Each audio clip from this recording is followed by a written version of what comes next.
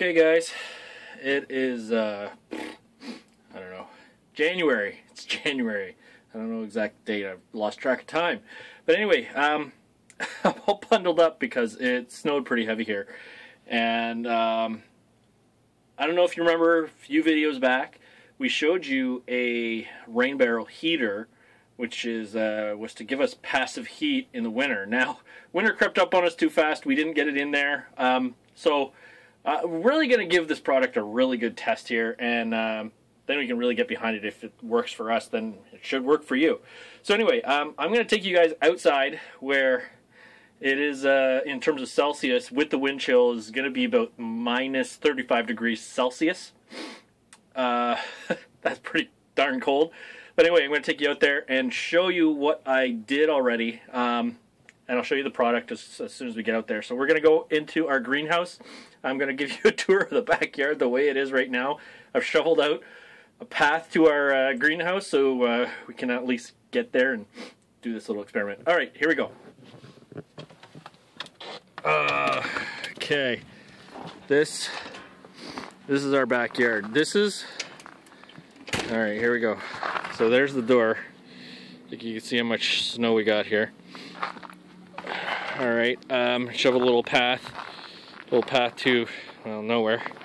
But here we go. Let's follow the path.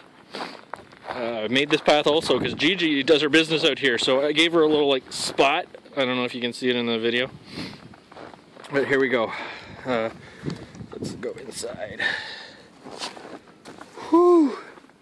All right, lens might fog up. It's actually a lot warmer in here than it is out there.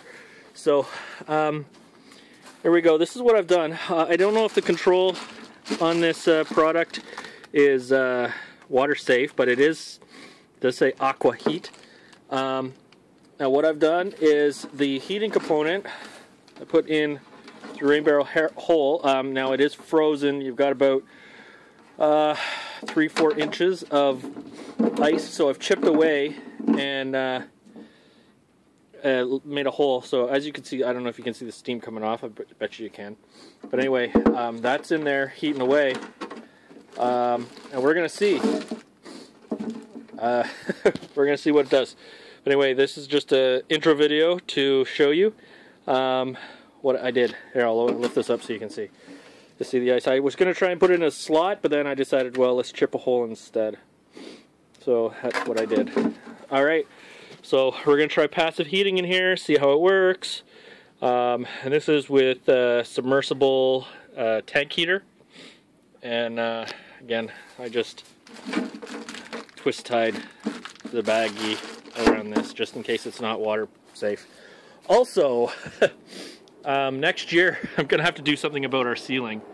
This is 1.5 feet of snow on the roof here.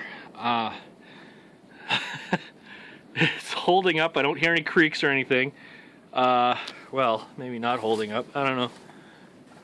Well, that's not a crack. That's a knot in the wood. I thought, oh no. But no, definitely gonna have to do something about that in here. But anyway, that's what we got. That's the one rain barrel we've got rolling right now, and so we're gonna see how it does. All right. Thanks for watching. I'll update you. Sorry about the fogginess. It's just, yeah. Anyway, we'll catch you guys later.